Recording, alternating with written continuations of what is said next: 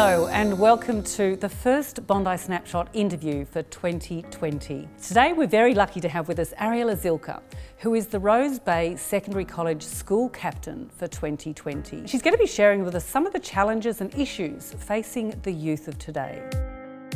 So Ariella, hello, and thank you so much for joining us here on Bondi Snapshot. Thank you for having me.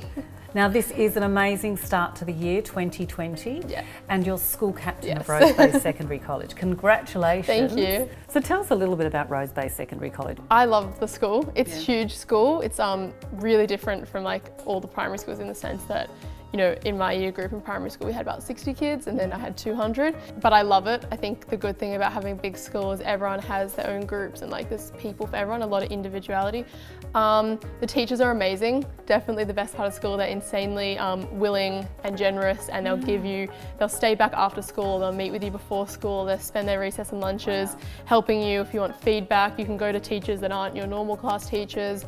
And because it's such a big school, the extracurricular activities are amazing. A lot of them are run by volunteer parents or by teachers who volunteer their time. So sport, music, debating, public speaking, everything. What's your favourite subject? Probably English, actually. In this world of social media, there's a lot of challenges facing the youth of today. What do you see as some of those challenges? It has a really big influence on everyone's lives. I personally don't actually use social media. I never have, which always surprises everyone. But you can definitely tell going to a school where nearly everyone does. I think at the moment, going into year 12, everyone's workload's increasing an insane amount and people finding it quite hard to get off social media and get off their phones, and that's like a challenge I think a lot of people are going through, like trying to find time to study when they're so used to always being on their phones. Do you think there's a place for schools not to have phones? I definitely think in class time there's no reason we need to have phones. Everyone has computers or laptops, or if not, the school has resources that they can give you. I know a lot of schools have banned them completely, which I think would be quite difficult with a school of 1,300 kids to try and control that, which is quite difficult. But the teachers are definitely working towards having no tolerance of phones in class, which is probably good for learning. We've talked about challenges, and we've had the great Greta Thunberg, who's just recently I mean, that must have an influence and impact. 100%, yeah. No, there's definitely a lot of, it's an amazing platform for people like Greta to get their messages out.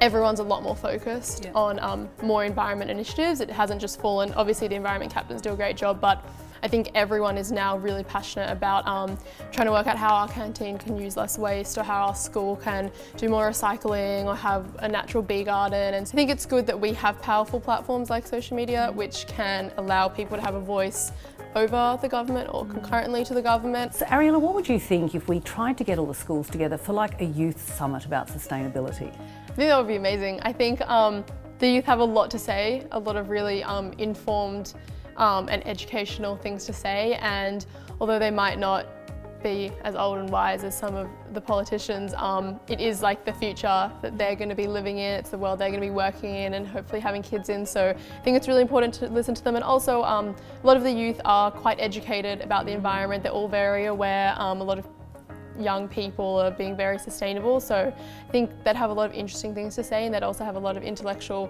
points to discuss, and yeah, that would be a really good starting point.